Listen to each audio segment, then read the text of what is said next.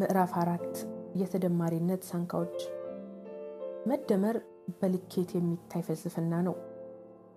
ለዚህ ፍልስፍና ያለን ቅርበት በመደመር ሜትር የሚለካና ከፍልስፍናው ሁለንተና ጋር ባለን ቅርበት መጠን የሚገለጽ ነው።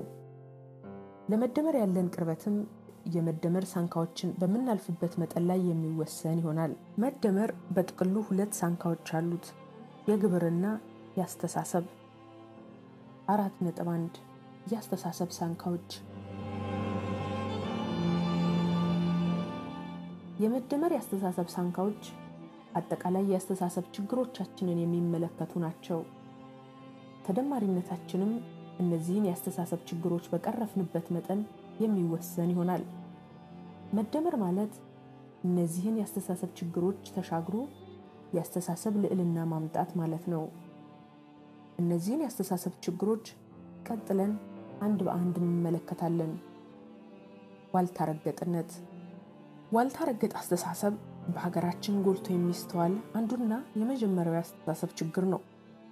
በብዙ ጉዳዮች ሁለት ተቃራኒ ጫፎች ላይ ቆሞ ማነብነብ እንጂ አንዱ ያንዱን መነባነብ ለመስማት ትንሽ ጠጋ ለማለት አይሞክርም።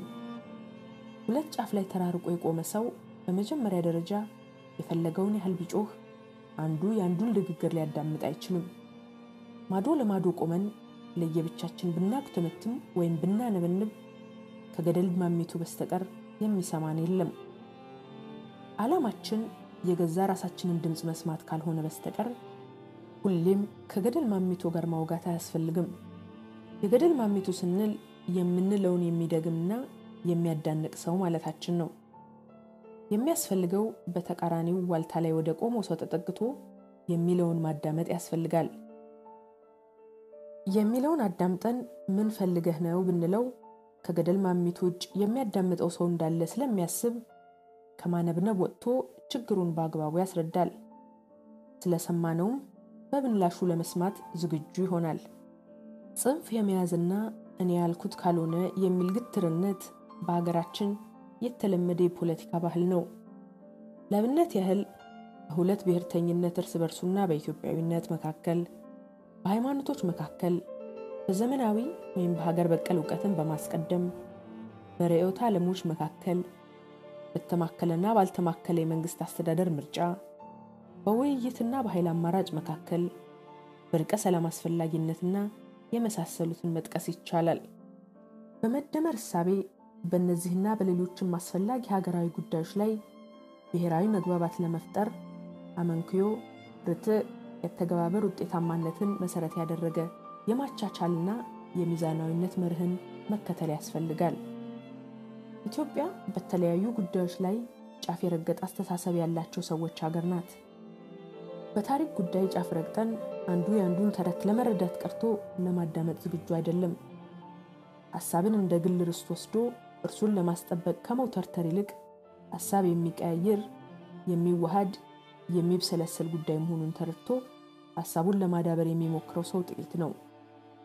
አንዱ የታሪክን እርግማን ብቻ ሌላው የታሪክን ምርቃት ብቻ መስማት የሚፈልግ ከሆነ ልንግባባ አንችልም።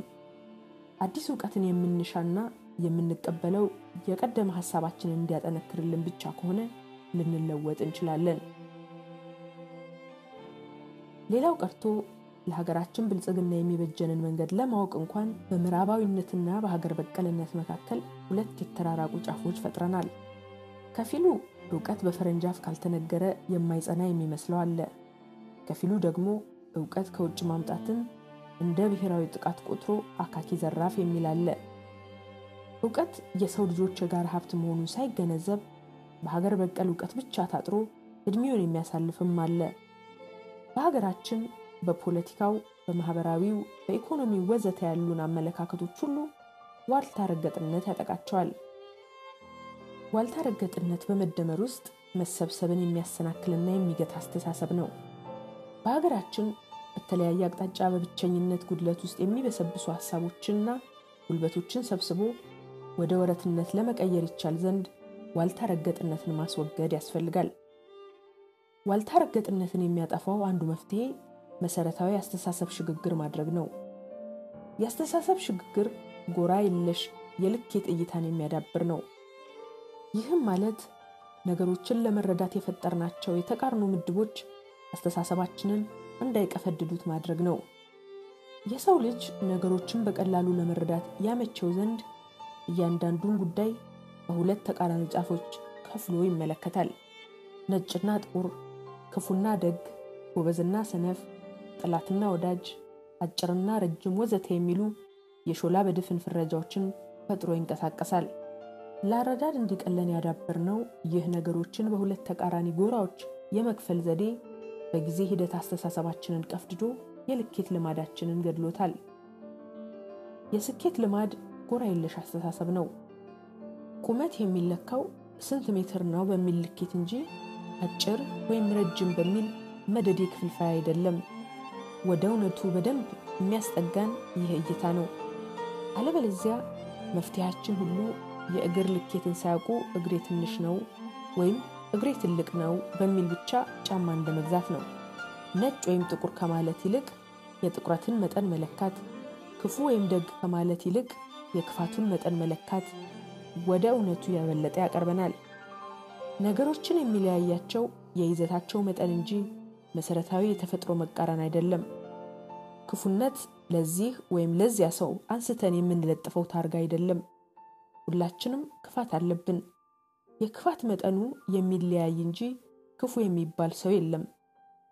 በሁሉም መስክ እይታችን በልኬት ላይ የተመሰረተ ከሆነ ነገሮችን ለመለወጥ አይቸግረንም። በልኬት ላይ ባልተመሰረተ የጎራ ምደባ ነገሮችን ለመለወጥ አንችልም። ምክንያቱም አንዴ ጠላት ብለን በጎራ የለየነው ሰው ወዳጅ ልናረገው አንችልምና ነው። ስለዚህም የለውጥ አስተሳሰብ ምንጩ ነገሮችን በጎራ የለሽ እይታ መመልከት ነው። ጎራ የለሽ እይታ ከቋንቋ ጋር የተሳሰረ በመሆኑ በቀላሉ የሚወገድ ነገር አይደለም።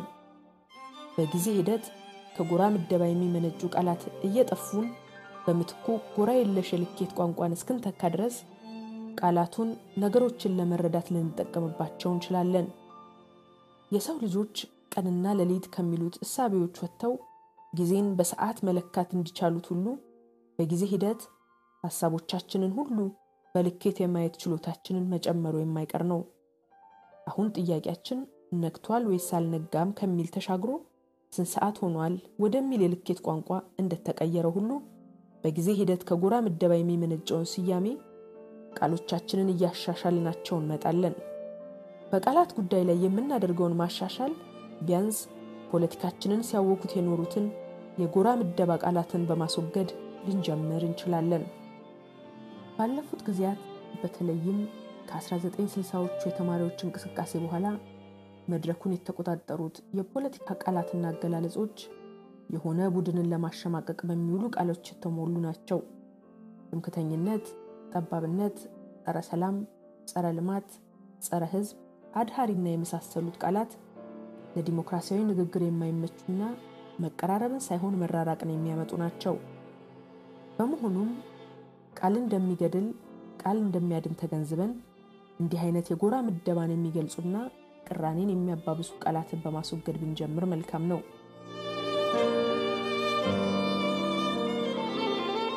በጎራ የለሽ እይታ ላይ የቆመ ስርዓት ለመዘርጋት ሌላ የሚያስፈልገን ነገር በውይይትና በክርክር ባህላችን መካከል ሚዛን መጠበቅ ነው። ክርክር በአንድ ሀገር ውስጥ አዲስ ሐሳብ እንዲመነጭና የሐሳብ አማራጮች እንዲሰፉ በማድረግ በኩል ትልቅ ሚና የሚጫወት ነው። በክርክሩ ሂደት ውስጥ ሰዎች ሐሳባቸው ተቀባይነት እንዲያገኝ በሚሰበስቡት ማስረጃና በሚያደርጉት ጥረት ውስጥ የሚኖረው የአእምሮ ውጥረት አዲስ ነገር መፍጠሩ አይቀርም። የመድብለ ፓርቲ ዲሞክራሲ በብዙ ሀገራት በተለይም በምዕራቡ ዓለም በክርክር ባህል ላይ የቆመ ነው። ሂደቱም አዳዲስ ሐሳቦችን ለማመንጨትና የሐሳብ ሚዛንን ለመጠበቅ ትልቅ አስተዋጽኦ አለው። የምዕራቡ ዓለም ሶቅራጥሳዊ ባህል በዚህ የክርክር ልማድ ላይ የተገነባ ነው ተብሎ ይታመናል። ነገር ግን ክርክር ስልጡን መንገድን ካልተከተለ መፍትሄ ከማምጣት ይልቅ የሚያበላሻቸው ጉዳዮች አሉ። በተለይ እንደ ኢትዮጵያ ባሉ የዲሞክራሲ ባህል ባልዳበረባቸውና ቅራኔዎች ገና ባልሰከኑባቸው ሀገራት ላይ ከብሔራዊ መግባባት ላይ ለመድረስና ዲሞክራሲው በእግሩ ቆሞ እንዲሄድ ለማድረግ ከክርክር የበለጠ ውይይት የተሻለ የመግባባት እድል ይፈጥራል። የክርክር አቅማችን ደካማ በመሆኑና አዲስ ሐሳብ የመፍጠር ልምዳችን ገና በተገቢው መጠን ያላደገ በመሆኑ ክርክራችን ሐሳብ ከማመንጨት ይልቅ ወደ ልህና ኩርፊያ የሚያመራ ሆኗል። ይህም ዋልታ ረገጥነታችንን በማባባስ ወደ ገደል እየመራን ነው። ስለዚህም ውይይት ላይ ትኩረት ሰጥቶ መስራት አስፈላጊ ነው። የምስራቅ ዓለም ኮንፌሽናዊ ባህል በውይይት ላይ የተገነባ ነው ተብሎ ይታመናል። ነገር ግን ውይይት ምንም እንኳን አሳሳቢ ችግርን ለመፍታት ጥሩ መንገድ ቢሆንም ከክርክር የሚፈልቁ እንግዳ ሐሳቦችን ለማግኘት ደግሞ አይጠቅምም። ስለዚህም ጎራ የለሽ እይታን ውጤታማ በሆነ መንገድ ለመገንባት በክርክርና ውይይት ክረትና ልቀት የተፈተለ ንግግር ያስፈልገናል። ይህም ከራሳችን ሐሳብ የተሻለ ሌላ ሐሳብ ሊኖር እንደሚችል አውቀን የመጠባበቂያ ክፍተት እንድንተው ያደርገናል። ያዝነው ሐሳብ ልክ ነው ብለን ለሌላ ሐሳብ በራችንን ጠርቅመን እንዳንዘጋ ያደርገናል። የምናልባት ምህዳር በመካከል እንድንተው ያደርገናል። ጊዜ ታካኪነት ሌላው የመደመር እንቅፋት የሆነ ያስተሳሰብ ችግር ጊዜ ታካኪነት ነው። ጊዜ ታካኪነት በትናንት በዛሬ ወይም ደግሞ በነገ ላይ ብቻ የማተኮር አባዜ ነው። በጊዜ እይታችን ከሶስቱ አንዱን ብቻ መርጠን ሁሌም ሐሳባችን ያንን ጊዜ የሚታከክ ከሆነ ወደ እውነቱ ለመቅረብ እንቸገራለን። ጊዜ ታካኪነት ደረሰ ጉዳዩ የሚለያይበት አጋጣሚ ብዙ ነው። በዚያው ልክ ደግሞ አጀንዳው ምንም ይሁን ምን ሁሉም ጉዳይ ላይ ጊዜ መርጦ የሚሸጎጥ ነው። አንዳንዱ ሰው ሐሳቡና ንግግሩ ሁሉ ትናንትን የሚታከክ ነው። ሌላው ደግሞ ሁሉን ነገር በዛሬ መነጽር የሚመለከት ነው። አንዳንዶች ደግሞ ስለ ነገ ብቻ የሚጨነቁ ናቸው። ትናንትን ዛሬንና ነገን አስተባብሮ የማይመለከትና አንዱን የጊዜ ሰሌዳ ብቻ መርጦ ያንን ሲታከክ የሚኖር ሰው ወደ እውነቱ አይቀርብም። ስለ ትናንት ገድል ብቻ እያወራን ውለን ማደር ዛሬንና ነገን እንዳናስተውል ያደርገናል። በተመሳሳይ ስለ ትናንት ሙሾን እያወረድን ዘመናችንን ከጨረስነው የዛሬንና የነገን መከራ ሳንጋፈጥ በትናንት ተውጠን እንድንቀር ይይዘናል። ትናንት ከድክመቱ የሚሰጠንን ትምህርትና ከጥንካሬው የሚያወርሰንን ወኔ ይዘን ከዛሬና ከነገ ጋር አስተሳስረን ካልተጠቀምንበት ወደ ቁልቁለት ይወስደናል። ሁሉ ነገራችንን ከትናንት ለመቅዳት መሞከርና ዛሬያችንን ወደ ትናንት መጎተት እድሜና ለማወቅ ነው። ከዚህቻችን እድሜያችን ላይ ትናንትን እያመነጀክን ልንኖር ከሞከርን የተሰጠንን እድሜ ምን እንኖርንበት? ከትናንት መማር እንጂ ትናንትን መቀየር አይቻልም። ትናንትን የመቀየሪያ ምርጡ መፍትሄ ዛሬን አስተካክሎ መስራት ነው። በሌላ በኩል በዛሬ ላይ ብቻ ያተኮረና ሌሎችን በዕለታዊ መነጽር ብቻ የመመልከት አዝማሚያም በብዙዎቻችን ዘንድ ይስተዋላል። በዛሬ ድክመታችን ላይ ብቻ ማተኮር ውዝፍ ስራ እንዳለብን መዘንጋት ነው። ትናንት ሳንሰራው ቀርተን ሲጠራቀም ቆይቶ አሁን ላይ የደረሰ ብዙ ውዝፍ ስራ አለብን። የዛሬን ችግር የምንፈታው ውዝፍ ስራችንን በፍጥነት በማቃለል ከሌሎች ጋር ተወዳዳሪ ሊያደርገን የሚችል አዎንታዊ ተዛማች ተጽዕኖ ያለው ዘዴ ስንከተል ነው። ተዛማች ተጽዕኖ ስንል በአንድ ጉዳይ ላይ የምንሰራው ስራ በተዘዋዋሪ በሌሎች ጉዳዮች ላይም ለውጥ የሚያመጣ ሲሆንና በአንድ ድንጋይ ሁለት ወፍ ለመምታት የሚያስችል አቋራጭ መንገድ ሲፈጥር ነው። ሰው የትናንት ተጽዕኖ አለበት። የጠባያችን የማንነታችንና የስብዕናችን ምንጩ ከኋላ ነው። አስተዳደራችንና ስርዓታችን ከትናንት የሚመዘዝ ነገር አላቸው። ትናንትን አንጥሮ ማወቅ እነዚህን ተጽዕኖች ለይቶ በጎን ለመውሰድና አረሙን ለመንቀል ይጠቅመናል። በሀገራችን የምንኮራባቸው ለዛሬ ተምረን ልንጠቀምባቸውና ለሌሎች አሳይተን ልናተርፍባቸው የምንችል ታሪካዊ ትሩፋቶች አሉን። ለዘመናት የዳበረ ዕውቀት፣ ቱባ ባህል፣ ከተፈጥሮ ጋር የተስማማ ያኗኗር መንገድ፣ የእርስ በርስ መስተጋብር፣ እንቢባይነትና ለነጻነት ሟች መሆን፣ ሀገርን መውደድና ስነ ምግባራዊ ያኗኗር ከትናንትና የምንወስዳቸው ናቸው። በተቃራኒው ደግሞ አውቀን ልናርማቸው የሚገቡን የአመለካከት፣ የአሰራር፣ የልማድ፣ የአተራረግ ወዘተ የትናንት ጉዳዮች አሉን። ሁሉም ነገር ድሮ ቀረ አይነት ቢሎቻችን ዛሬ የሚደረግ ነገር ሁሉ የማይጥመው አስተሳሰብ መገለጫዎች ናቸው። ሀገራችን ብዙ ዘመናዊ ጉዳዮችን የጀመረችው ከሌሎች በርካታ የዓለም ሀገራት ዘግይታ ነው። በሀገራችን የተስተዋሉና እየተስተዋሉ ያሉ ውስብስብ የፖለቲካ፣ የኢኮኖሚ፣ የማህበራዊና የደህንነት ችግሮች ወይም ፈተናዎች ለዘመናት የተከማቹ ውዝፍ ስራዎቻችን ናቸው። ለዘመናት በተሳሳተ ፖሊሲና ተቋማዊ አደረጃጀት ምክንያት ሳይሰራ የቀረ የትምህርት፣ የጤና፣ የኤሌክትሪክ፣ የትራንስፖርት ወዘተ መሰረተ ልማቶችና ጠንካራ ተቋማት ያለመኖር ለድህነታችንና ኋላ ቀርነታችን ያደረገው አስተዋጽኦ በቀላሉ የሚገመት አይደለም። የዲሞክራሲ አለመዳበር፣ የትምህርትና የሚዲያ ስርጭት አለመስፋፋት፣ በተቋማት ውስጥ የሙያ ተገዥነት አለማደግ፣ የዜጎች ንቃተ ህሊና አለመዳበር፣ የባለስልጣኖች የስልጣን አተያይ መዛነፍ፣ የፖለቲካ ፓርቲዎችና ምሁራን ጠንካራ አለመሆን፣ የሲቪል ተቋማት ተሳትፎ ዝቅተኝነት፣ የኢንዱስትሪና የከተሜነት አለመስፋፋት ወዘተ የተከማቹና ብዙ ስራ የሚጠይቁ የዚህ ትውልድ ዕዳዎች ናቸው። ይህንን ሁኔታ ዘንግቶ የነገሮችን ጥንካሬም ሆነ ድክመት ከዛሬ ብቻ የሚመነጭ አድርጎ ማሰብና ድልንም ሆነ መደነቃቀፍን የዛሬ ውጤት ብቻ አድርጎ የሚመልከት አባዜ በብዙ ሰዎች ዘንድ ይስተዋላል። ለምሳሌ ድህነታችን ያልተቀረፈው ዛሬ ባለብን ድክመት ብቻ ሳይሆን ብዙ የተበላሹ ትናንትናዎችም ስላሉን ነው። በአስተሳሰብና በባህል፣ በአሰራርና በአስተዳደር ለድህነት ምቹ ሁኔታ የሚፈጥሩ መደላድሎች ሳይጠረጉ ከርመዋል። በሌላ በኩል በዲፕሎማሲው ላይ የምናያቸው ስኬቶች የዛሬ ጥንካሬያችን ውጤት ብቻ ሳይሆኑ ትናንት ያከማቸነው የዲፕሎማሲ ወረት ስላለን ጭምር ነው። ስለዚህም ነገሮችን ሁሉ ከዛሬ ጋር ብቻ ማያያዝና ችግሮችንም ሆነ ስኬቶችን የዛሬ ውጤት ብቻ አድርጎ ማሰብ ወደ እውነቱ አያቀርበንም።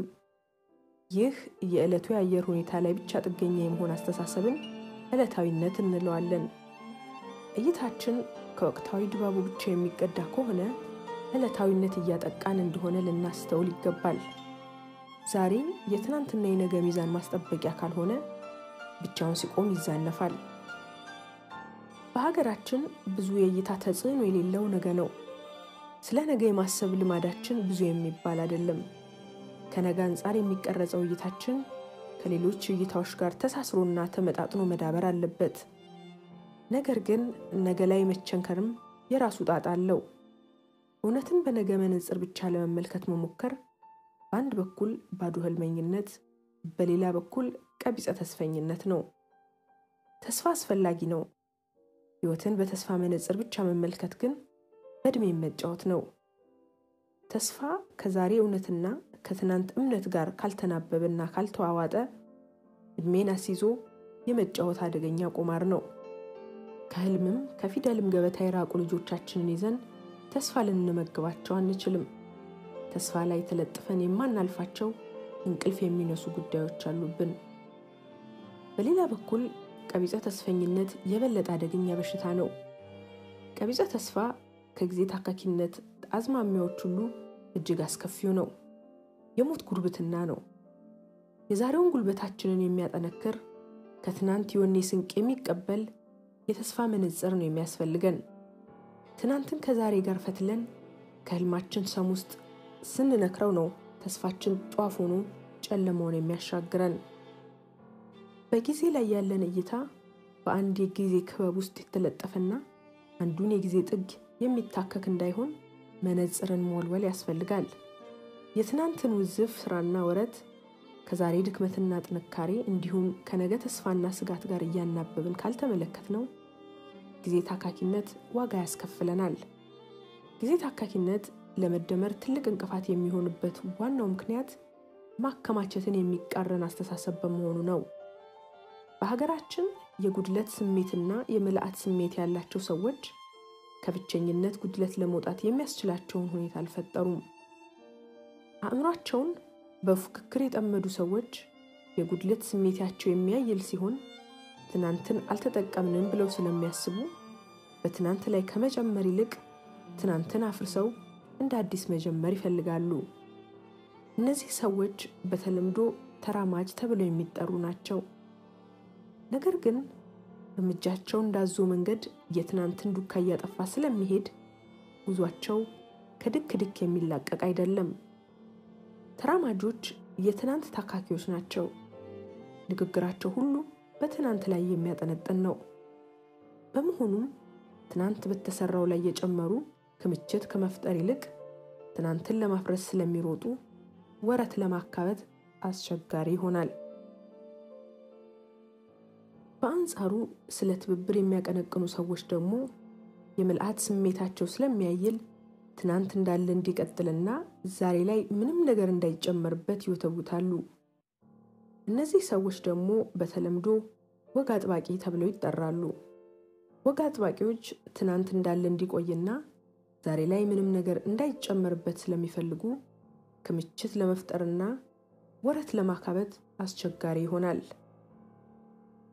ስለሆነም ክምችትን በማሳደግ መደመርን እውን ለማድረግ ከነዚህ ጊዜ ታካኪ አስተሳሰብ ዝንባሌዎች መላቀቅ ያስፈልጋል። አቅላይነት ሌላው ሁለንተናዊውን ትልቁን ምስል የጋረደው ያስተሳሰብ ችግር አቅላይነት ነው። አቅላይነት ነገሮችን በየብልታቸውና አንድ በአንድ ከነውስብስብነታቸው ለመረዳት ከመሞከር ይልቅ ነገሮችን በቀላል መንገድ ለመረዳት መሞከር ነው። አቅላይነት በብዙ አይነት መልክ ሊገለጥ ይችላል።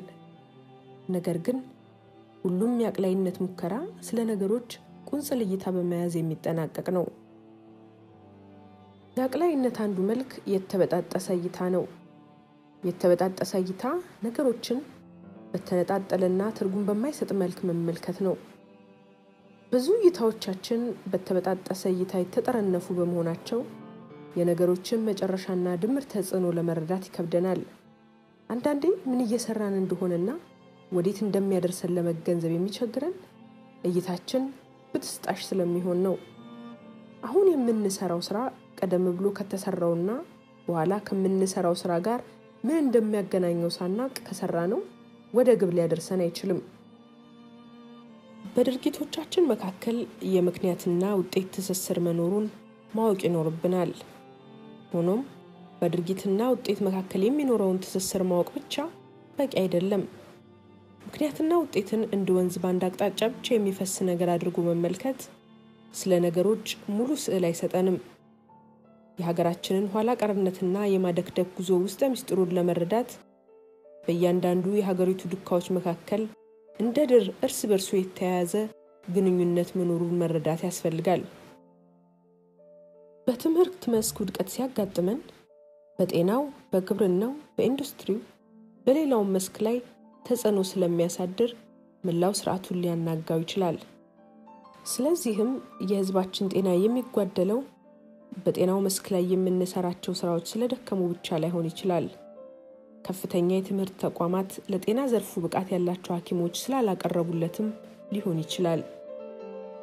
አንድን ጉዳይ ስናይ ታሪካችንን፣ ባህላችንን፣ ልማዳችንን፣ እምነታችንን አብረን ካላየናቸው በአንድ እጅ ማጨብጨብ ይሆናል። አካባቢና አየር ንብረት በሁሉም ጉዞዎቻችን የየራሳቸው ድርሻ ነበራቸው አላቸው። ዛሬ የያዝናቸው ተፈጥሯዊ ቅርጾችና ማንነቶች ከአካባቢና ከአየር ንብረት ጋር የተያያዙ ናቸው። ለዚህ ነው ነጥሎ መመልከት ችግር እንጂ መፍትሄ የማይወልደው። ሁሉም መስኮች በምክንያትና ውጤት ሰንሰለት የተጠላለፉ በመሆናቸው ጥልፍልፉን በአግባቡ መረዳትና ስለ አጠቃላይ ስርዓቱ ሙሉ ስዕል መያዝ ያስፈልጋል። ይህም ከባለ አንድ አቅጣጫ እይታ ይልቅ የስርዓትን ዙሪያ ጥምጥም ለማየትና ለመተንበይ የመሞከርን አስፈላጊነት የሚያሳይ ነው። ይህ የስርዓትን ዙሪያ ጥምጥም የመረዳት ጉዳይ እጅግ አንገብጋቢ የሚሆነው ከተደፈቅንበት ዘርፈ ብዙ ኋላ ቀርነት በአጭር ጊዜ ለመውጣት ስስ ብልቶችን ለመለየት ስለሚጠቅመን ነው። ተዛማጅ ተጽዕኖ የሚያመጡልንን የስርዓቱ ስስ ብልቶች እየለየን ስርዓቱ በአቋራጭ ከኋላ ቀርነት እንዲወጣ ካላደረግን ውዝፍ ስራው ተደርምሶ ይውጠናል። አንዱ የመደመር ገጽታ ነገሮችን ነጥሎ ከማየት ይልቅ ሙሉን ባወቃቀርና ባሰራር ተጣምሮ ለማየት መቻልም ነው። ያልተያያዘና ያልተደጋገፈ የህይወት እውነታ ማግኘት አስቸጋሪ ነውና ለዚህም ነው መደመር አቅላይ ሊሆን የማይችለው። የአቅላይነት እይታ ሌላኛው መልክ የማሳበብና የማላከክ አዝማሚያ ነው።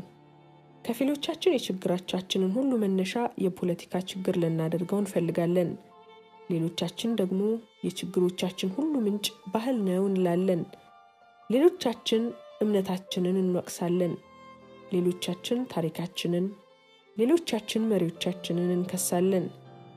ሌሎቻችን ያለንበትን የአየር ንብረት፣ ሌሎች መልክዓ ምድሩን፣ ሌሎች ብዝሃነታችንን፣ ሌሎች ደግሞ የፈጣሪና የቅድመ ትውልድ እርግማንን እንወቅሳለን። አሁንም እንዲህ አይነት እይታዎች የሥርዓትን ውስብስብነት ከመዘንጋት የሚመጡ ናቸው።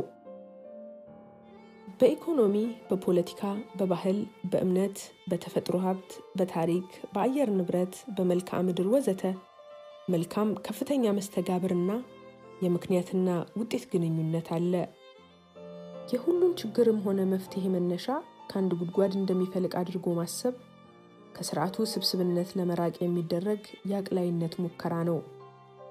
አላካኪነት ብዙውን ጊዜ አንድን ጉዳይ ብቻ በጥልቀት በማወቃችን የሚመጣ አስተሳሰብ ችግር ነው። በደንብ ያጠናነውና ያወቅነው ነገር ሁሉን ነገራችንን እንደሚወስን የማሰብ አዝማሚያ አለ። ፖለቲካን ብቻ በደንብ ሲያጠና የኖረ ሰው ፖለቲካን የሁሉን ነገር ወሳኝ ያደርገውና ፖለቲካዊ አላካኪነትን ሊያዳብር ይችላል። ኢኮኖሚን ብቻ ሲያጠና የኖረ ሰው ደግሞ ኢኮኖሚያዊ አላካኪነትን ያዳብራል። ሌላኛው አቅላይነት እይታ መገለጫ ሐሳባዊነት ነው። ሐሳባዊነት ራሳችን ለፈጠርነው የሐሳብ መስመር ማሸርገድ ነው። አንድ የሐሳብ መስመር ከሳሉ በኋላ ያችን ለመከተል የሚደረግ መፍጨርጨር ነው። ሐሳባዊነት የርዕዮት መስመራችንን ለማስተካከል አስፈላጊ ቢሆንም በሌላ በኩል ነቢር ነበብ እይታ ያስፈልገናል። ነቢር ነበብ እይታ ከሐሳባዊ መስመር ባሻገር ከነባራዊ ሁኔታ ላይ ተነስቶ ጉዞን የመንደፍ አስተሳሰብ ነው። ከተነከርንበት አረንቋ የሚያወጣንና ለተወሳሰበው ችግራችን መፍትሄ የሚሆነው ይህ የንቁነት እይታ ነው። ሐሳባዊነት ያሰንፋል። ሕይወትን ወደ አንድ መስመር ሰብስቦ የሚመለከት አቅላዊ አመለካከት ነው። ጉዞን እያዩ የማስተካከል ነቢር ነበብ እይታ ያስፈልገናል። እየሰበሰቡ እያከማቹና እያካበቱ ለመሄድ ነባራዊ ሁኔታን ማንበብና ጉድለትን እየሞሉ መሄድ ይጠይቃል። ነቢር ነበብ እይታ የተግባራዊነት ርትዕን መከተል ነው። በሀገራችን የሚንቀሳቀሱ የትኞቹም የፖለቲካ ኃይሎች የፖለቲካና ኢኮኖሚ ፕሮግራም፣ ርዕዮተ ዓለም፣ የፖሊሲ ሐሳብም ሆነ ተዋስኦ ተጨባጭ ሀገሪቱን ሁኔታና ችግር የተረዳ መሆን ይኖርበታል። በቀላሉ ሊተገበር የሚችልና ቢተገበር ዘላቂ መፍትሄ ሊያመጣ የሚችል መሆን ይጠበቅበታል። በውጤቱ ተዛማጅ፣ ተመጣጣኝና የሚያድግ ተጽዕኖ ሊያመጣ የሚችል ቢሆን ተመራጭ ነው። በመሆኑም የመደመር እሳቤ ነቢር ነበብ መርህ እነዚህን ፍላጎቶች የሚመልሱ አማራጭ ሐሳቦችን በሀገራችን የፖለቲካ ኢኮኖሚ መድረክ እንዲቀርብ የሚጎተጉትና የሚኮረኩር ነው። የሀገራችን ሁኔታ ዝም ብሎ ከሌላ ሀገር ተጨባጭ ሁኔታ የሚመጡ አመለካከቶችን ወይም ርዕዮቶችን የሙጥኝ በማለት አይፈታም። በአንድ መነጽር ብቻ ሁሉን ነገር ለመፍታት መሞከር ውጤቱ ውድቀት ነው። እስካሁን የሄድንበት መንገድም የሚያሳየን ይህንን ነው። የሀገራችን ሁኔታ እጅግ ውስብስብ ስለሆነ ዝም ብሎ ጥቅል በሆነ አቅላዊ አመለካከት ሊፈታ የሚችል አይደለም። ከችግሮቹ ጋር ተመጣጣኝ የሆነ ሀገር በቀልና የሌሎች ሀገር ተሞክሮች የተቀመረበት መሬት የረገጠ መፍትሄ ይፈልጋል። ይህ በጥቅል አመለካከት መነሻውና መሰረቱ ሀገራዊ ሁኔታውና በሀገሪቱ ውስጥ የቆዩ ሀገር በቀል አመለካከቶችንም መሰረት ያደረገ መሆን ይኖርበታል። የፖሊሲ አማራጮችን የምንለካው ከአጠቃላይ ርዕዮተ ዓለማዊ አቅጣጫ ተነስተን ብቻ ሳይሆን በተጨባጭ እየገጠሙን ላሉ ችግሮች መፍትሄ ይሆናሉ ወይ ከሚለው መፍትሄ የሚሻ ተግባራዊ አመለካከት መሆን ይገባዋል።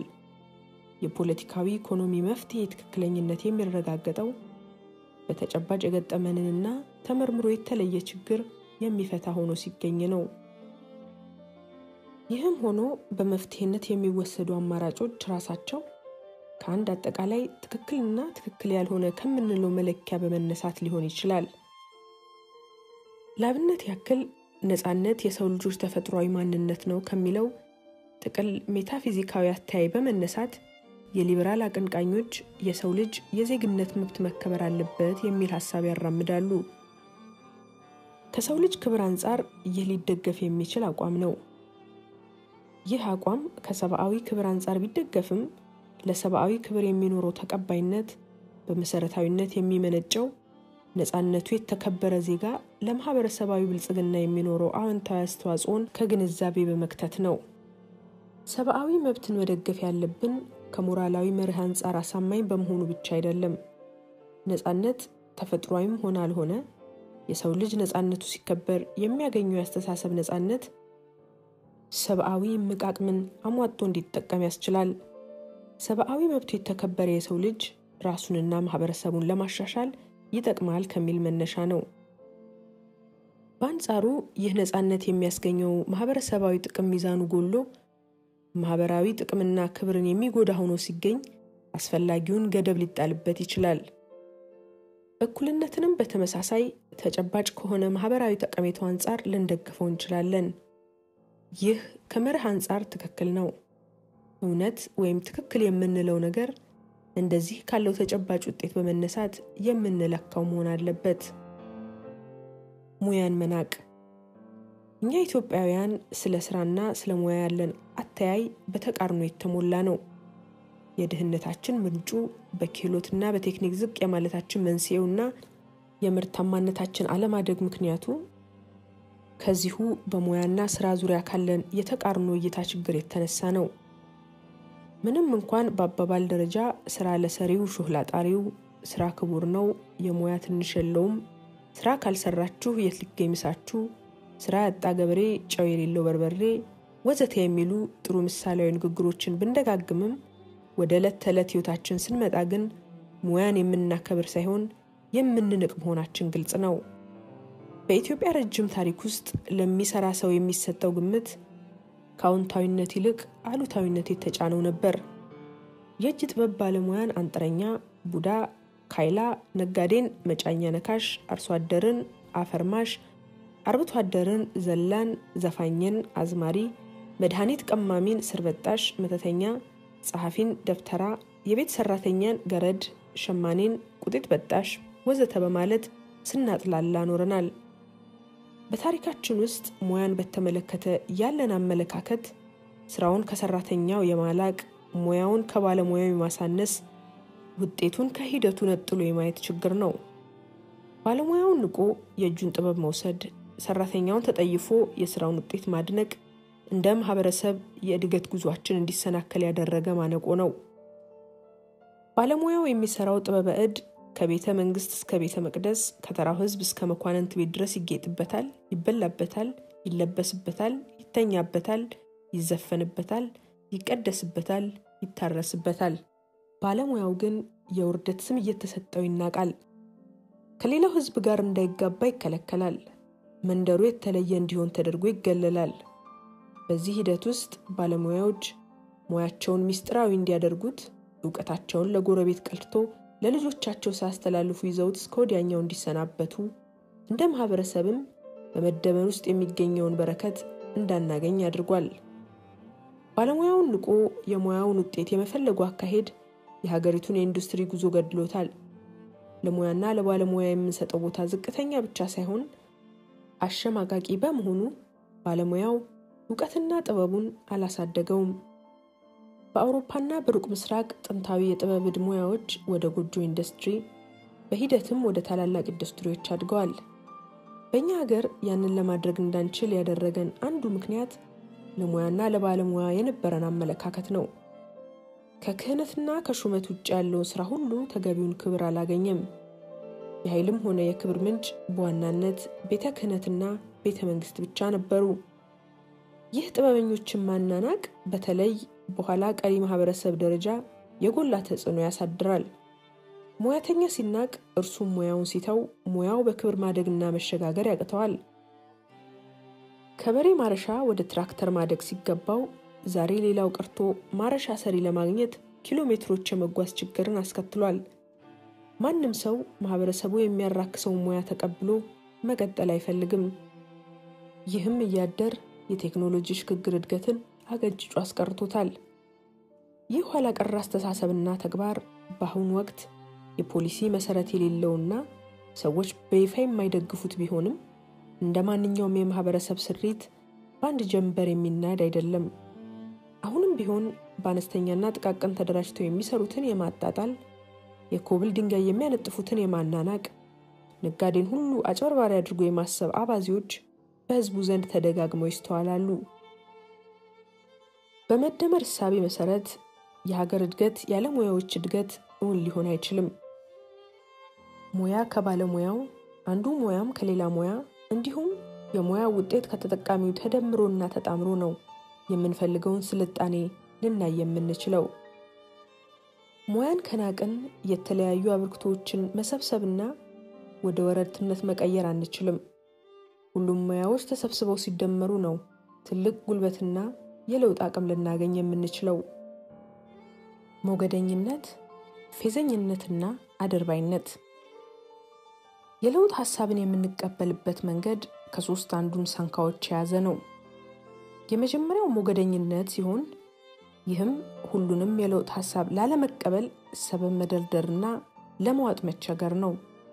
ሁለተኛው ደግሞ ፌዘኝነት ሲሆን ይህም ትላልቅ የለውጥ ሐሳቦችን ሁሉ ለቀልድና ለቧልት እየዋሉ ከቁም ነገራቸው ይልቅ ቀልዳቸው እንዲበዛ ማድረግ ነው። ነገሮችን በነጠረ ዓይን አይቶ ከማሰላሰል ይልቅ ነገሩን ዋዛና ፈዛዛ አድርጎ ማለፍ ነው። ፌዘኝነት በብዙ መልኩ ከሞገደኝነት ጋር የተያያዘ ወይም የሞገደኝነት ውጤት ነው። ሶስተኛው ደግሞ አድርባይነት ሲሆን ከለውጥ ሐሳቡ ይልቅ ለግለሰቡ በማበር ሳይገባን ለመቀበልና ለመረዳት መሯሯጥና በዚህም የባሰ ጥፋት ማድረስ ነው። በለውጥና ስኬት ውስጥ ሀገርና ህዝብ እንዲጠቀሙ ሳይሆን ከለውጡ ይገኛል ተብሎ የሚታሰበውን ፍርፋሪ ለመልቀም ማቶስቶስን እያወደሱ ያንቆለጳጳሱና የተለወጡ እየመሰሉ የግል ጥቅምን ማሳደድን ይመለከታል። ሞገደኝነት የምንለው አዲስ ነገርን ለመቀበል የምናሳየው ልግመትና እንቢታ ነው። በዚህም ምክንያት መሪዎች ከሌሎች ሀገራት የተማሩትን ጠቃሚ ነገር ወደ ሀገራችን ለማስገባት እጅግ ይቸገራሉ። ይህም ብቻ ሳይሆን መሪዎቹ ራሳቸው አዲስ ነገር ለመቀበል ልግመኝነት ሲያሳዩ ይስተዋላል። አፄ ቴዎድሮስ ኢትዮጵያን አዘምናለሁ ብለው ሲነሱ የገጠማቸው አንዱ ፈተናም ይሄው ነው። ከአዲሱ ሐሳብ ጋር ተገናዝቦ ለውጣቸውን ከማፋጠንና ጉድለቱን ሞልቶ የተሻለ እንዲሆን ከማገዝ ይልቅ ብዙዎች ዳር ቆመው እንደ እብድያቸው ነበር። አዲስ ነገርን ለመቀበል በመናሳየው ሞገደኝነት ምክንያት የመሪዎች ህልም ወደ ህዝቡ ዘልቆ ለመግባት እንቅፋት ይበዛበታል። በዚህም ምክንያት አዲስ ሐሳብ ይዘው የሚመጡ መሪዎች ከህዝባቸው ሞገደኝነት ጋር መጋጨታቸው አይቀሬ ነው። ይህኔ ህልማቸውን ለማስፈጸም ሲሉ ከሞገደኞች ጋር ግብግብ ይገጥማሉ።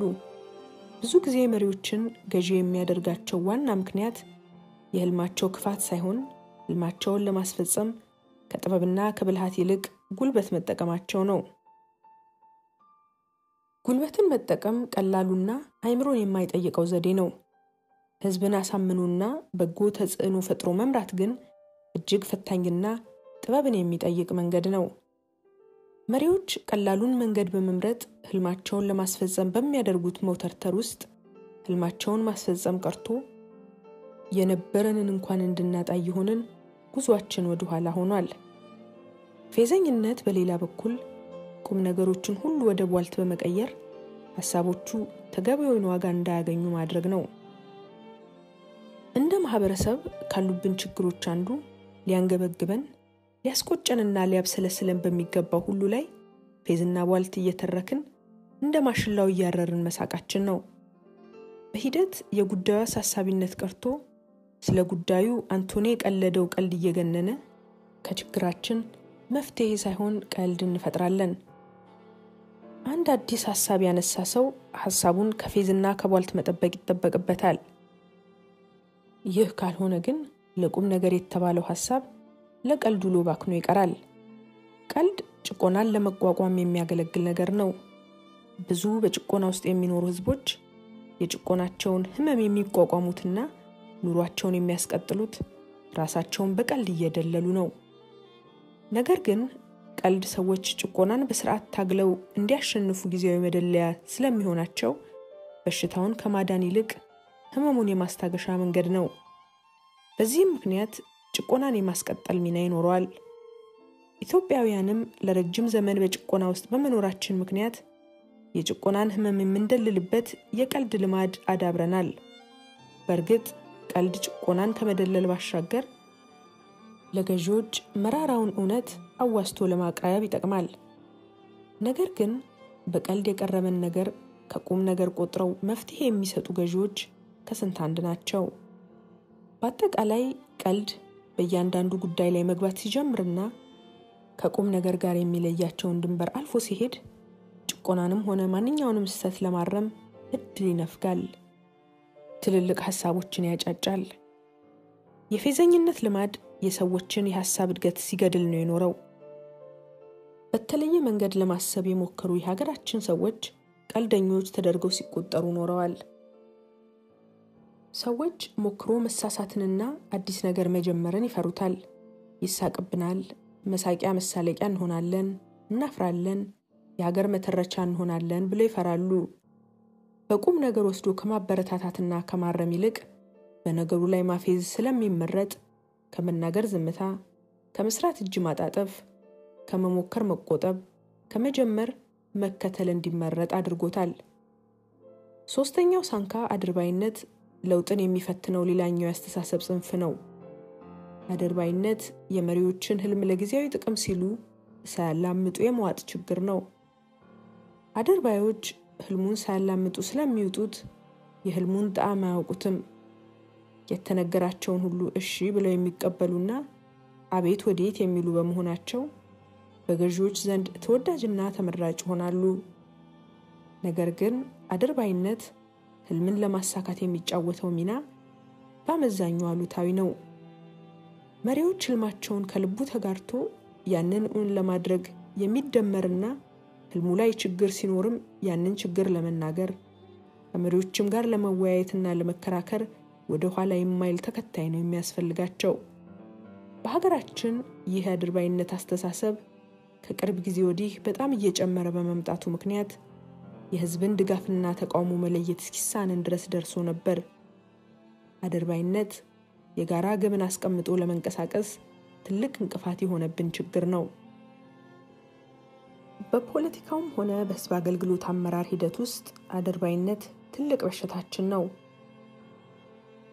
በፖለቲካው መስክ አድርባይነት በህዝብ ዘንድ ሲሰርጽ በህዝብና በመሪ መካከል የሐሳብ ግብይት አይኖርም። ቢኖርም ጤናማ አይሆንም። ይህም ማለት በአንድ ሀገር ፖለቲካ ውስጥ መንግስት የህዝብን ድምጽና ትክክለኛ ፍላጎት ማወቅ የሚችልበት መንገድ አይኖርም ማለት ነው። በዚህም መንግስት የህዝብን ሐሳብ ሳይገዛ የራሱን ህልም ለመሸጥ የሚሞክርበት ሁኔታ ይፈጠራል። ያ ደግሞ ለፖለቲካ ቀውስ ይዳርጋል። መንግስት የህዝብን ፍላጎት ማወቅ የሚችለው ምክንያታዊ የሆነ የሐሳብ ልውውጥ በመሪና ተመሪ መካከል ሲካሄድ ነው። ድጋፉንም ሆነ ተቃውሞን በግልጽ መመርመርና ለውጥ ማምጣት የሚቻለው አድርባይነቱ ሲቀር ነው። በህዝብ አገልግሎት ስራዎች ላይም መሪዎች በአድርባይ ሰራተኞች ስለሚከበቡና ከሞገደኞች ለመራቅ ሲሉ ከአድርባዮች ጋር የጫጉላ ሽርሽር ውስጥ ይገባሉ። አድርባዮቹ ለተቋማት ስኬትና ለህዝብ ጥቅም ከመጣር ይልቅ መሪዎቻቸውን በማስደሰት ጥቅም ለማግኘት ይጥራሉ። በተቋማት ውስጥም ለህዝብ ከመቆምና ለተቋሙ ራዕይ ስኬት ከመረባረብ ይልቅ አለቃን ለማስደሰት ሲባል የሚኩነሰነስ ባህሪ ይሰፍናል። ሞገደኞች፣ ፌዘኞችና አድርባዮች ወደ ምክንያታዊ ተከታይነት እስካልተለወጡ ድረስ ማንኛውም በጎ ህልም በእነዚህ አስተሳሰቦች ምክንያት በቶሎ ይመክናል። ይህ ሲባል ግን ሞገደኝነትም ሆነ አድርባይነት የህዝብ ወይም የተመሪ ችግሮች ብቻ ሳይሆኑ በመሪዎችም ላይ የሚስተዋሉ ጉዳዮች መሆናቸውን መገንዘብ ያስፈልጋል። መሪዎች ከህዝብ የሚነሳን ወይም ከተመሪዎቻቸው የሚሰነዘርን ተቃውሞና ሐሳብ እንደ አስፈላጊነቱ የሚቀበሉ ካልሆኑ ራሳቸው ሞገደኞች ይሆናሉ ማለት ነው። ይህም መሪነት የሚያስፈልገውን የጋራ ህልም ትቶ የራሱን የመሪውን ህልም ብቻ ይዞ ስለሚጓዝ መሪውን ከመሪነት ወደ ገዥነት ይቀይረዋል። በሌላ በኩል ደግሞ የህዝብን ሐሳብና ፍላጎት እያነጠሩ ከመውሰድ ይልቅ ሳያላምጡ የሚውጡ ከሆነ ህዝበኝነት ያጠቃቸዋል። ህዝበኝነት የመሪዎች አድርባይነት ነው። መሪዎች የህዝብን ስሜታዊ ድጋፍ ለማግኘት ሲሉ የህልም እንጀራ የሚጋግሩበት መንገድ ነው። አመንኩያዊ በሆነ መንገድ እንደማይሳካ ትክክልም እንዳልሆነ ያወቁ የህዝብን ስሜታዊ ድጋፍ ለማግኘት ሲሉ ግን የማይሆነውን ይሆናል ይላሉ። ከዘላቂ ዓላማ ይልቅ ጊዜያዊ ነጠብጣቦችን ይመርጣሉ። የምክንያታዊነት ጉድለታችን ህይወት የሰጣቸው የሞገደኝነት፣ የፌዘኝነትና የአድርባይነት ችግሮች ምክንያታዊነት እየጎለበተ ሲሄድ እንደሚቀረፉ ግልጽ ነው። ምክንያታዊነት ሲጎለብት ተነጋግሮ ለመግባባት የሚያስችል ማህበራዊና ፖለቲካዊ ንቃተ ህሊና ይኖራል። ይህ ሲሆንም በብቸኝነት ጉድለት ውስጥ እየበሰበሱ ከመምጣት ወጥቶ ወደ ክሱትነት ለማምራት ይቻላል። 4.2 የግብር ሳንካዎች የመደመር ቀይ መስመሮች። የግብር ሳንካዎቹ የመደመር ፍልስፍና ቀይ መስመሮች ናቸው። ምንም እንኳን መደመር በአጠቃላይ የልኬት ፍልስፍና የሚታይ ቢሆንም የግብር ሳንካዎቹን ማለፍ የታችኛው ወለል መስፈርት ነው። ይህም ማለት የጉዞውን ኃይል የሚገቱና የሚገዘግዙ ድርጊቶችን፣ የተጓዦችን ልብ የሚያዝሉና ስግብግብነትን የሚያስፋፉ ተግባሮችን፣ ለግለሰቦችና ለጥቂቶች ጥቅም ሲባል የብዙሃኑና የሀገርን ህልውና የሚገዳደሩ ልማዶችና ጥፋቶችን በፍጥነትና በማያዳግም ሁኔታ ማስወገድን ታሳቢ ያደርጋል። በተለይም በላሸቀ ሞራል የሚደረጉ ዝርፊያዎችንና የተደራጁ ሌብነቶችን የሚታገስበት ጎን የለውም። እንዲሁም በስንፍናና በዳተኝነት ያለ ብቃት ከሚደረጉ ድፍረቶች የሚከሰቱትን ውጤት አልባና ዝርክርክ አሰራሮችንና ብክነቶችን አይቶ እንዳላየ የማያሳልፍበትና የይለፍ ፍቃድ የሚከለክልበት ግልጽ የሆነ ቀይ መስመር ያሰምራል። መደመር ሁለት ነገሮችን የሚጸየፍ ፍልስፍና ነው። በእነዚህ ሁለት ነገሮች ውስጥ የተዘፈቀ ሰው ለመደመር ራሱን ከነዚህ ነገሮች የግድ ማጽዳት ይኖርበታል። ከህሊና ቢስነትና ከልግመኝነት። ህሊና ቢስነት ህሊና ማለት በማህበራዊ ህይወታችን ውስጥ የምናወጣቸው የሞራል ህግጋት በውስጣችን ሰርጸው የነገሮችን ክፋትና በጎነት ለመበየን የሚያገለግሉበት ስሪት ነው። የሰው ልጆች በግንኙነታቸው ውስጥ ክፉን እየተዉ መልካሙን እንዲከተሉ የሚያደርጋቸው የህብረተሰቡን ህግ የሚያጣቅሱበት የአይምሮ ክፍል ነው። የሰዎች ግንኙነቶችና አብሮነት የሚመሰረተው በህሊና ላይ ነው። መደመርን እንዲሆን ሰዎችን የሚያግባባቸውና ለመደመር ዝግጁ የሚያደርጋቸው ህሊና ነው። ሰዎች ይህን ለመደመር ዋና መሰረት የሆነውን መተማመንን የሚፈጥረውን ነገር ዘንግተው ማህበራዊ የሞራል ህግጋትን የሚጥስ ነገር ውስጥ የሚገቡበትን ሁኔታ ነው ህሊና ቢስነት የምንለው። ህሊና ቢስነት ሀገራችንን ያጎበጣት፣ በመከራ የጠበሳት፣ ከችግሯ እንዳትወጣ የሚያልወሰውሳት አደገኛ ደዌ ነው። የዲሞክራሲም ሆነ የብልጽግና ሙከራችን ስንዝር ሳንራመድ ያዳለጠ የሚመልሰን ህሊና ቢስነት ስለተጣባን ነው። ስግብግብነት፣ ስለ ሰዎች ህይወት አለመጨነቅ፣ ሌብነት፣ በሀገር ጥቅም ላይ መደራደር የመሳሰሉት ነገሮች ሁሉ ህሊና ቢስነት ሲንሰራፋብን የሚመጡ ችግሮች ናቸው። በሀገራችን ወንጀለኝነትን በተመለከተ የተዛባ አመለካከት አለ። ብዙውን ጊዜ ወንጀለኝነት የደሃው ማህበረሰብ ክፍል ግብር ተደርጎ ይቆጠራል። ህዝቡ እንደ ነውር የሚቆጥረውና በቀጥታ የሚያወግዘውም በድሆች የሚፈጸም ወንጀል ነው። ለምሳሌ ያህል ስርቆት በድሆች ብቻ የሚፈጸም ወንጀል እንደሆነ ስለሚቆጠር ማህበረሰቡ በማህበራዊ መቆጣጠሪያ እሴቶቹ የሚያወግዛቸውና የሚጠየፋቸው በጉልት ገበያ፣ በታክሲ ውስጥና በመሳሰሉት አካባቢዎች የሚደረጉ ስርቆቶችን ብቻ ነው። በሌብነት የሚሰይማቸውም እነዚህን ደሃ ወንጀለኞች ብቻ ነው።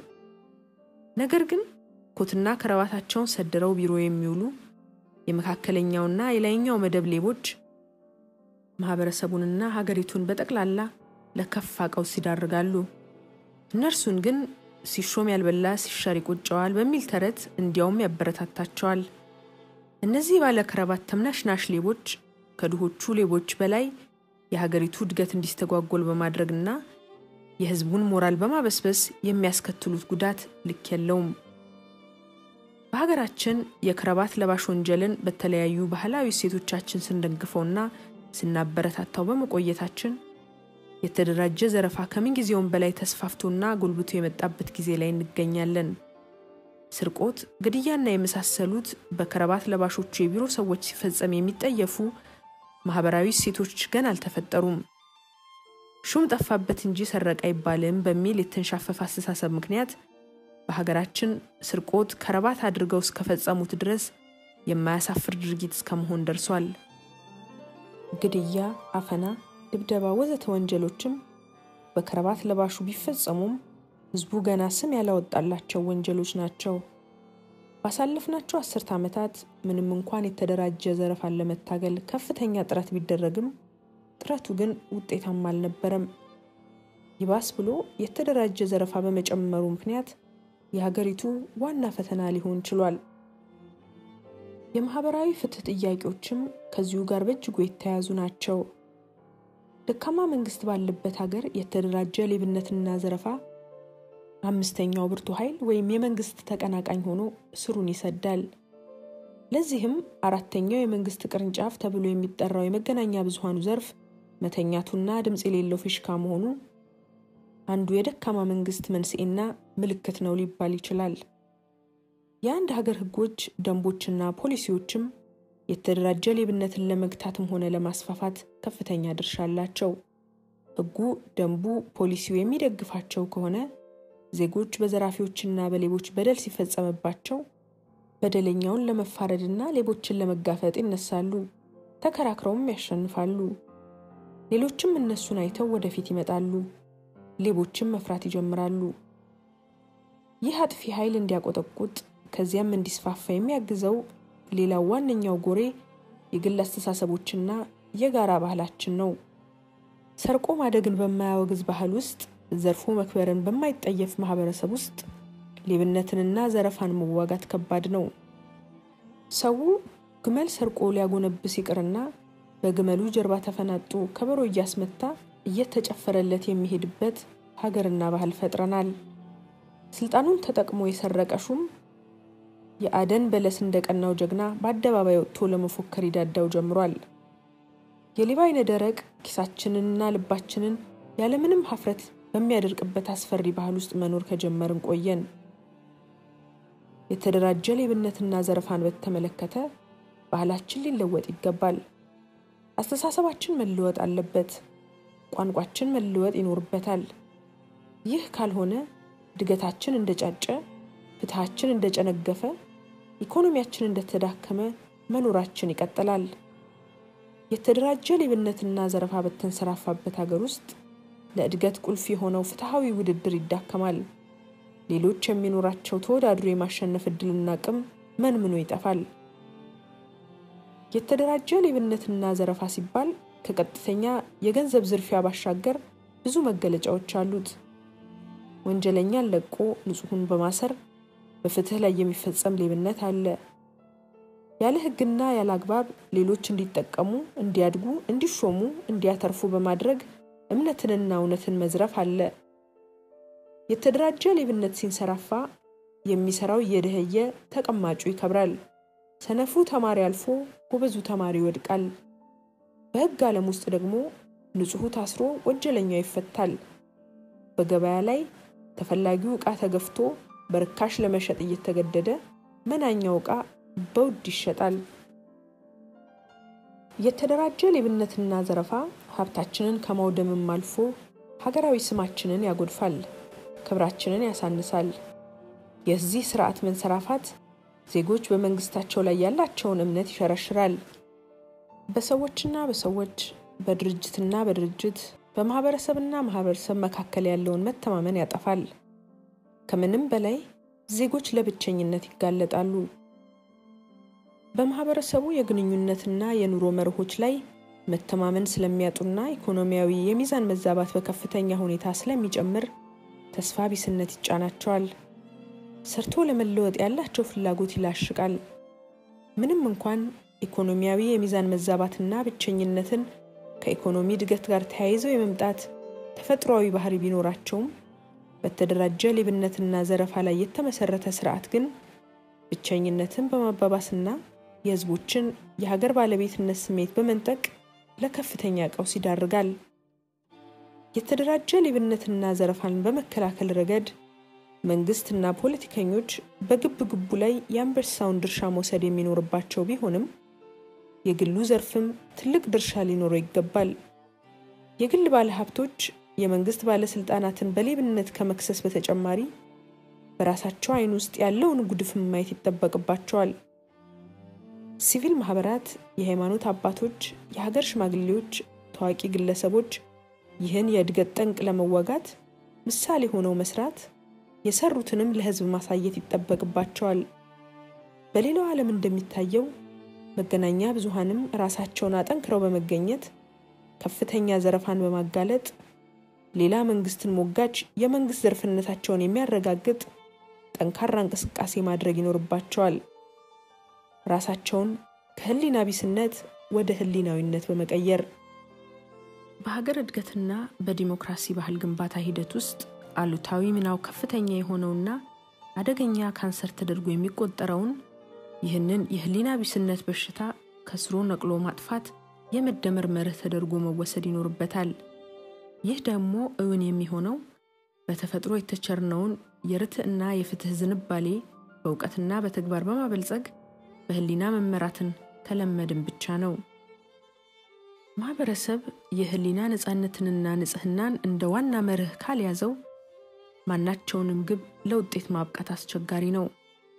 ህሊና ቢስነት በዜጎች መካከል አለመተማመንን በመፍጠር ሰዎች እርስ በርስ ለመተማመን ሌላ ተጨማሪ ምልክቶችን እንደ መስፈርት የሚወስዱበትን የጭንቀት ሁኔታ ይፈጥራል። በዚህም ጤናማ ግንኙነትን በማበላሸት ዜጎች በከባቢያቸው ተስፋ ቆርጠው በብቸኝነት ውስጥ እንዲወድቁ ያደርጋል። ህሊና ቢስነት ለሰው ልጆች ግንኙነት መሰረታዊ ጉዳይ የሆነውን መተማመንን በማጥፋት ሰዎች ለጋራ ግብ እንዳይሰባሰቡና ግንኙነት እንዳይመሰርቱ ስለሚያደርግ የመደመር ትልቁ ሳንካ ተደርጎ ይቆጠራል። ልግመኝነት ለገመ የሚለው ቃል ክፋትን፣ ጥመትን፣ ቸልታን፣ እንቢ ማለትን፣ አውቆ መተኛትን፣ ሀኬተኛ መሆንን የሚገልጽ ነው። ልግመኝነት ስንልም ክፋተኝነት፣ ጠማማነት፣ ቸልተኝነት፣ ሀኬተኛነት ማለት ነው። እነዚህን ጠባያት አስተባብሮ የያዘው ውስጣዊ የባህሪ በሽታ የሚገልጽ ቃል ነው። በመደመር ፍልስፍና ከህሊና ቢስነት ቀጥሎ ሌላው ሊወገድ የሚገባውና እንደ ቀይ መስመር የሚታየው ልግመኝነት ነው። ከናባባሉም ወስፌ ከለገመ ቅቤ አይወጋም ነው። ልግመኝነት ያቀድነውን ሁሉ የሚያመክን፣ የወጠነውን የሚያጨነግፍ፣ የተለምነውን የሚያፈርስ፣ ወደፊት የሳብነውን ወደ ኋላ የሚጎትት ክፉ ልማድ ነው። ልግመኛ ሰው ራይ ፈልጎ የማግኘትም ሆነ የመሸከም ጉልበት የለውም። ሀገራችን ልግመኞችን ተሸክማ የምታዘግም ሳይሆን ታታሪዎችን ይዛ የምትፈተለክ መሆን አለባት። ልግመኝነት ካለ መደመር የማይታሰብ ነው። መደመር የጋራ አቅምን ለጋራ ዓላማ ማሟጦ መጠቀምን የሚፈልግ ሂደት ሲሆን ልግመኝነት አቅምን ደብቆ ከዓላማው ለመቋደስ የመፈለግ አዝማሚያ ነው። አቅም ካልተደመረ ደግሞ ዓላማው ሊሳካ አይችልም። ስለዚህም ልግመኝነት መደመርን የሚፈታተነው ትልቅ ሳንካ ነው። በሀገራችን እነሱ ቁጭ ብለው በሌላው ወገናቸው ጥረት ሁሉ ነገር እንዲለወጥ የሚጠብቁ የዳር ተመልካቾች ግባቸው የማይሳካበት አንዱ ምክንያት የነሱ አቅም ስላልተደመረ እንደሆነ ይዘነጉታል። የሀገራችን የሥራ ባህል ግምገማ እንደሚያሳየው የልግመኝነት ባህሪ በሰራተኞች ብቻ ሳይሆን በአመራሮቻችንም ውስጥ ስር እየሰደደ ከመጣው አድሯል። በምንምና በማንንም ሁኔታ ለመደንገጥ ለህዝብ ጥያቄ ጆሮ ለመስጠትና ከችግር ጋር ተላምዶ ማንቀላፋት ማህበራዊ አባዜ ከሆነ ቆይቷል። አንድ ፕሮጀክት ከታቀደለት ወጪ በ10 እጥፍ አስወጥቶና ከታቀደለት ጊዜ በ3 እጥፍ ዘግይቶ ሳይገባደድ ሲቀር የፕሮጀክቱ ኃላፊ በጥፋተኝነት ስሜት ከመጸጸት ይልቅ በጋዜጠኞች ፊት ቀርቦ በልበ ሙሉነት እዚህ ደረጃ ለማድረስ ምን ያህል ቁርጠኝነት የተሞላው ስራ እንደሰራ ይደሰኩራል። ካቀደው ዓመታዊ እቅድ 5% ብቻ ያሳካ ኃላፊ የናቴ ቀሚስ አደናቀፈኝ አይነት ምክንያቶችን ሲደረድር ምንም ሀፍረት አይሰማውም። ድሮማ ሞኝ ባያፍር የሞኝ ዘመድ ያፍር ይባል ነበር። ዛሬ ግን የተሰጠውን ኃላፊነት ያልተወጣ በህዝብ ሀብትና ጊዜ የቀለደሹም የዘመድ ኩራት ወደ መሆን እያደገ ነው። ይህ ባህል አልፎ አልፎ የሚታዩ ፍሬ ሰጪ የለውጥ እርምጃዎችን በማሰናከል እንደ ሀገርና እንደ ህዝብ ያደረሰው ጉዳት በቀላሉ ሊታለፍ የሚችል አይደለም። የተበላሸ ሞራልና ውጤታማነት የሌለው የሥራ ባህል እንደ ሀገር ወደ አዘቅት የሚገፋ ክፉ ልምምድ ነው። ስንፍናና ልግመኝነት ክፉ ስር ነው። በስንፍናና በልግመኝነት የሚከሰትን ውጤት አልባና ዝርክርክ አሰራርን ከመነሻው ቀይ መስመር አስምረን ማገድ አለብን። ይህንን ለመሰለው ተቋማትና ሀገርን ለሚጎዳ ጸያፍ ባህል የይለፍ ፈቃድ የሚከለከልበት ግልጽ የሆነ ቀይ መስመር በጉልህ ማኖር ወቅቱ የሚጠይቀው ጉዳይ ሆኗል። እጅግ ከፍተኛ ኃላፊነት የሚጠይቁና ያለ ችሎታ ሊሰሩ የማይችሉ ቦታዎችን ጨምሮ በተለያዩ ደረጃዎች ህዝብን ለማገልገል መንግስት በከፈታቸው ቦታዎች ላይ የተቀመጡ ሰዎች በመረጃና በእውቀት ራሳቸውን ሳያስታጥቁ ጊዜንና ባለጉዳይን ከመጤፍ ሳይቆጥሩ ከዓመት ዓመት ተክቶ እንደሰራ ሰው ከእርከን እርከን የሚያድጉበት ዘመን ጀንበሩ መጥለቅ ይኖርበታል። መደመር ራስን በእውቀትና በክህሎት በማሻሻል በትጋት በልህቀትና በውጤታማነት መለካትን ይጠይቃል። መንግስታዊ ተቋማትም ሆኑ የፖለቲካ ድርጅቶች አማራጭ አጡና ብቃት የሌላቸው ሰዎች ማጠራቀሚያ ጎተራ መሆናቸው ማብቃት ይኖርበታል። የህዝብ አገልጋይ ሰዎች በባህሪያቸው ታማኞችና በሞራል የተገነቡ በችሎታቸውና በእውቀታቸው ደግሞ ተወዳድረው ብልጫና ብቃት ያሳዩ በመሆናቸው ብቻ በስራ ላይ መቆየት ይኖርባቸዋል። ያለ ውጤት በወሬና በትውውቅ ወንበር እያሞቁ ከአንድ ደረጃ ወደ ሌላ ደረጃ በእድገት ከፍ የሚሉባት ጀንበር ዳግም ላትወጣ መጥለቅ ይኖርባታል። እድገት ያለ በቂ ዕውቀትና ያለ በቂ ትጋት ሊመጣ አይችልም። ሀገር በሰነፎችና ብቃት በሌላቸው ሰዎች ተመርታ አትለወጥም፣ አታድግም። መጠናቀቅ ባልቻሉ ፕሮጀክቶች ሳቢያ ሀገርና ህዝብ በቢሊዮን የሚቆጠር ሀብት ለማጣታቸው አንዱ ምክንያት ከዚሁ የሚመነጭ ነው። የህዝብ ተመራጮችም ሆኑ ያስፈጻሚው ዘርፍ ተሿሚዎችና ባለሙያዎች ከማንም የተሻለ አርአያነት ያለው የሥራ ሞራልና ብቃት የጨበጡ መሆን ይጠበቅባቸዋል። ትናንትን ዛሬ ላይ የሚደግሙ ሳይሆኑ የተሻሻለና አዲስ ዛሬን ለመፍጠር የሚተጉ መሆን ይኖርባቸዋል። አምናና ካቻምና ሳይሆን እያየህ ዛሬም በዛ መንገድ ተታክታለህ እንድትላዝማሪ እኛም በመጣንበት መንገድ እየተመላለስን የችግራችንን ምንጭና ምክንያት በሆነው በከሸፈው ዘዴያችንና ግብራችን እየደጋገምን ነጉደን የተለየ ውጤት መጠበቅ አንችልም። ያ ከንቱ ድካም መሆኑን ያለፉት ጥቂት ዓመታት የሀገራችን ሁኔታ ማስረጃ ነው።